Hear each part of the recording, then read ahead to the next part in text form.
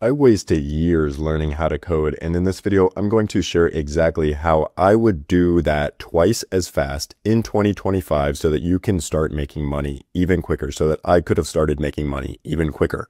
Now, if you don't know me, my name is Jake. I was an ex-Amazon engineer, and now I'm making these videos to share exactly what did work, what didn't work, what I'm actively doing to earn over $100,000 as a remote front-end developer in 2025.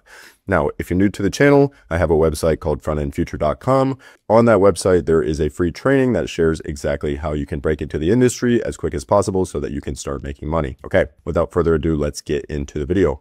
So, overview of this video, I want to share exactly what I did, how much time it wasted, what I would do today in 2025. I would say why I would learn this way, and I will also share realistic timelines you can expect if you choose to go down this path. If you're thinking about learning how to code, if you're thinking about changing industries, breaking into this industry, you're going to learn exactly how long you can expect to spend learning how to code before you start earning money or what have you. Okay, so let's talk about what I actually did. When I was learning how to code, I had a long and kind of twisty and weird path. And the reason is because when I first was introduced to coding, I didn't know I wanted to do this full time. Okay, I was introduced to coding in high school where it was kind of just a requirement to graduate, or it was an elective. And I thought, oh, that's kind of cool. I don't know if I'll do this full time, but I took the option, and that's where I learned basic HTML and CSS. And then after that, in that class, I was pretty decent, right? It came somewhat naturally where, I could write some code and I was pretty proficient at it out of the gates.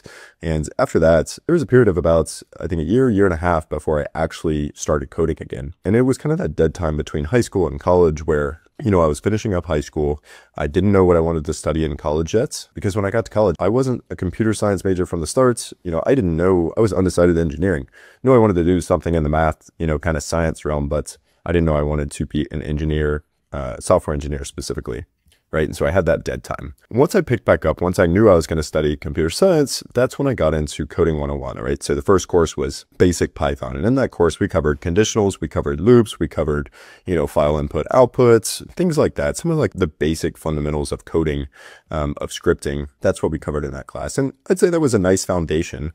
Didn't necessarily need to be taught in Python, but I did learn some Python. It was a decent introduction to coding. After that, I took a class in basic Java. Okay, so that class covered object-oriented programming, which that in and of itself is a pretty valuable class. Just thinking about object-oriented, like that is a very common and expected paradigm for understanding kind of the fundamentals of coding and production software development, so to speak. So it is valuable, but in hindsight, it wasn't the most valuable thing in the world just to get into the industry, right? I think it's important to learn at some point, but not necessarily the most streamlined path. Okay. And then after that, I moved into data structures and algorithms, which in many senses was helpful for interviewing, but again, taught in Java and maybe not the most critical thing or important thing to learn from the get-go. Okay. After that, I had some higher level courses in which I was doing intermediate Python, or maybe even advanced Python, intermediate Scala, advanced Scala. These classes were in AI and ML. And to be quite honest, like if I'm being perfectly honest, I never used these. It was interesting. Sure, I learned a few things, but I realistically don't use anything from these classes in my day-to-day work. Other than what's nice now is, when I hear conversations talking about AI or ML, I understand some of the fundamental concepts, the underlying concepts from which these new breakthroughs happening in the world are coming from. So that's kind of cool. But in terms of strictly just making money, strictly just earning an income, being a developer at this point, those classes, they just didn't do anything for me. All right. And so to talk timelines here, this was high school. So let's call this, this was a semester. So we'll call that 5 months. So this is basically 2 years here. This is another 5 months, another 5 months, another 5 months. So it's 15 months, 15 plus say 24. That's like 40 months there. That's like 5 years. And then obviously these are other courses, you call it like 6 years. But in hindsight, this was like all of college and then maybe a year or two of high school. And the reality is the actual learning that matters does not need to take anywhere near 5 years. So if you're thinking about, getting into this, you're like, oh my gosh, that's way too much. Like that is just overwhelming amount of learning. Like the actual meat and bones of what I learned and what's practical in terms of doing the job doesn't take anywhere near 5 years. And I'll talk about that here in a second. But just to give you some backgrounds. So my first internship, you want to learn what's exactly required for the job. What are you going to actually have to know? My first internship was written in Python. And in this internship was doing basic scripting, right? So that scripting in hindsight could have been written in any language, but Python is what I knew at the time, right? So it was around the time of after this course that I had this internship. So that's what I knew, and that's what I used to accomplish what I needed to accomplish. Okay, so my second internship, this was at a bank, and over here was writing almost strictly front-end code. And the point of that internship was basically just to build a vending machine prototype, but it was basically a front-end app. Okay. And so I didn't really know this stuff going into it, but I learned on the job. Okay. So, I knew some basic HTML, CSS. I could write a little bit. I knew a little bit of JavaScript just from like my own personal projects and such. But this was really the first time I was exposed to React. Okay. And that's what I used in that internship. And then the third internship, Python, this was a backend internship. This is the one that was actually with Amazon here. And I don't really write that much backend code today, but the reason this was in Python was because it was primarily a backend internship where, I stood up a full microservice. I, created the API gateway, created the Lambda, set up the DynamoDB, set up the IAM, set up the KMS, so on and so forth, like a bunch of Amazon services, hooked them all together so that I could service an internal client better than they were. Okay. So all that code was written in Python. There was nothing web facing. It was all to serve a customer through the command line. Okay. Which is very different than like most consumer apps where, you need a website, you need a web app that users are going to interact with. Okay. So that's why that was written in Python. And then, since I've been working full time, since I've been in this industry, which now, I think I've been doing this for 4 years-ish full time now, probably coming up on 5. I'm not sure. I think 4 years. It's been all HTML, CSS, JavaScript, React. I've written some Vue, I've written some Nuxt, things like that. I'm going to omit them because for the past several years, it's been React, right? And that's what dominates now. So by and large, what I've actually spent my time writing as a full-time front-end developer is these languages right here. Okay. And you could consider React like a subset of JavaScript, so to speak, right? JavaScript is the underlying kind of language under React there. So let's talk about what I would do today in 2025. So you see up here, I have this long winding path of, a lot of dips and turns and unnecessary learning here. Interesting stuff, but in terms of strictly getting paid, not the most necessary learning in the world, right? So what I would do differently today is I would just go straight to the point. Okay. So learning HTML and CSS is going to give you a great foundation. You don't have to master it. You don't even have to be that advanced in it. Just get to like intermediate level, get to you've mastered the basics, maybe intermediate level, and that's good enough for you, right? Know how to align items on the page, understand Flexbox, understand elements, things like that. As long as you have like a decent grasp of HTML, CSS, feel free to move to the next, because the bulk of what you're doing as a front end, I mean, I'm not going to undersell HTML and CSS. You definitely need to know how to do those. But a lot of your work as a front end developer is going to be written in JavaScript.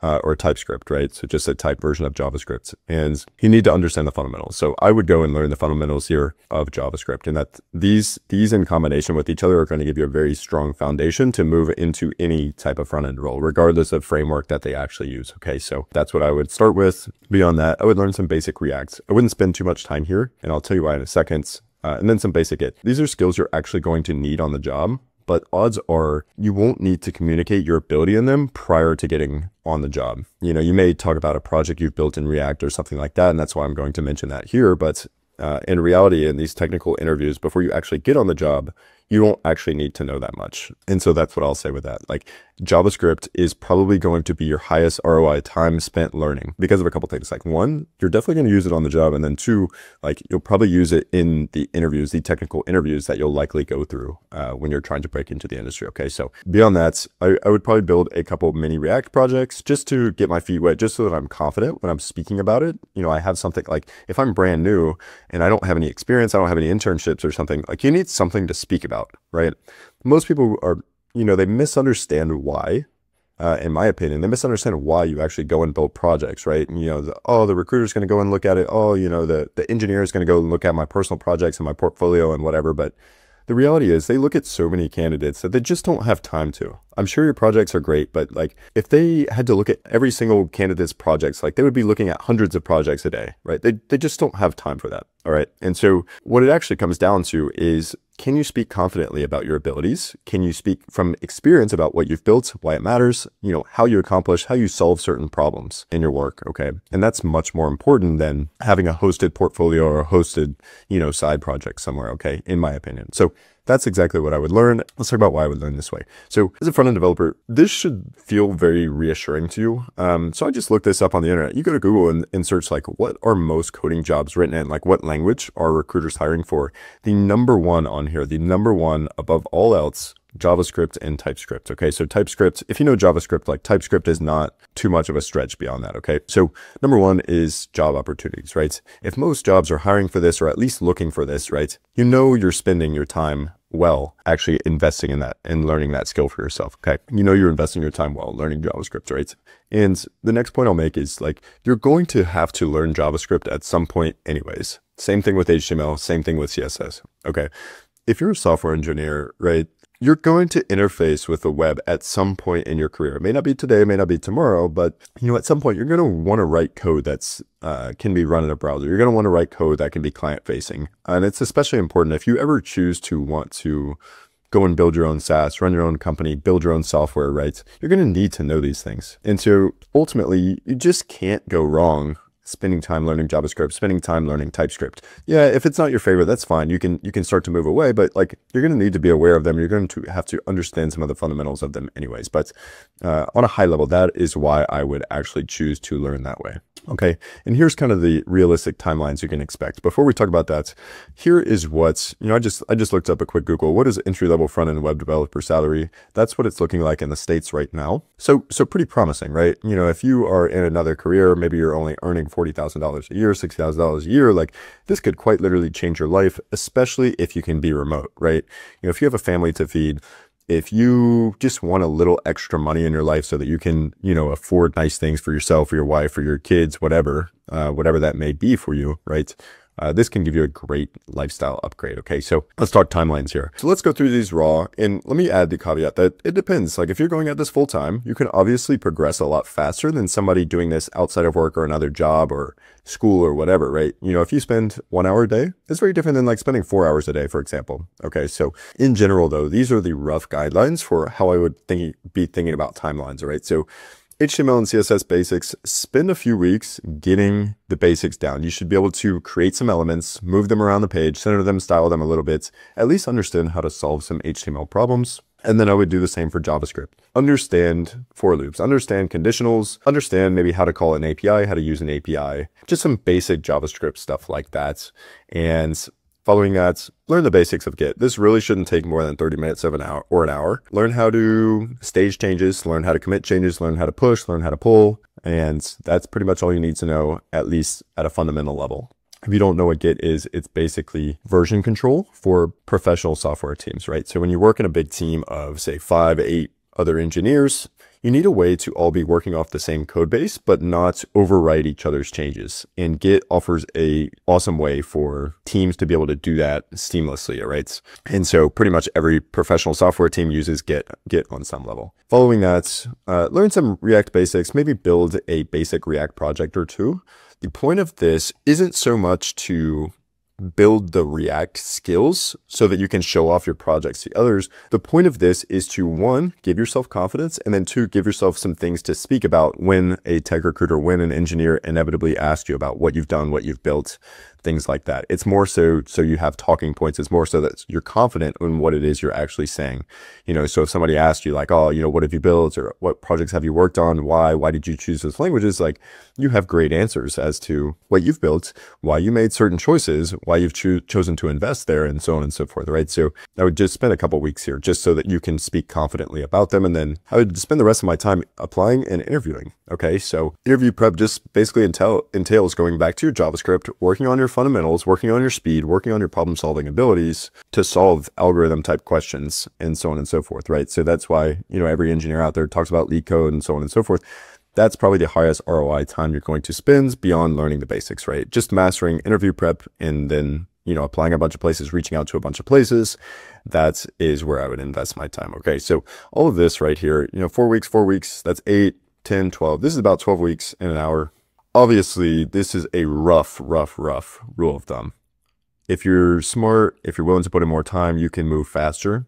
If you know, can only pick this up once every few days, obviously it's going to be slower, okay? And I'm not saying everyone can do this. I'm not saying this is the hardest thing in the world. This is a rough guideline for how I would be thinking about timelines, right? If you were trying to streamline this completely and not waste any time, this is how you might think of timelines here, okay? So that's it. That's exactly how I would go and, learn to code twice as fast in 2025. Now, again, if you're wanting to break into this industry as a front-end developer, if you're looking to switch careers, you're not happy, or you want to make more money, go ahead and go to frontendfuture.com. On that website, there is a free training that's going to share exactly step-by-step how you can do this for yourself.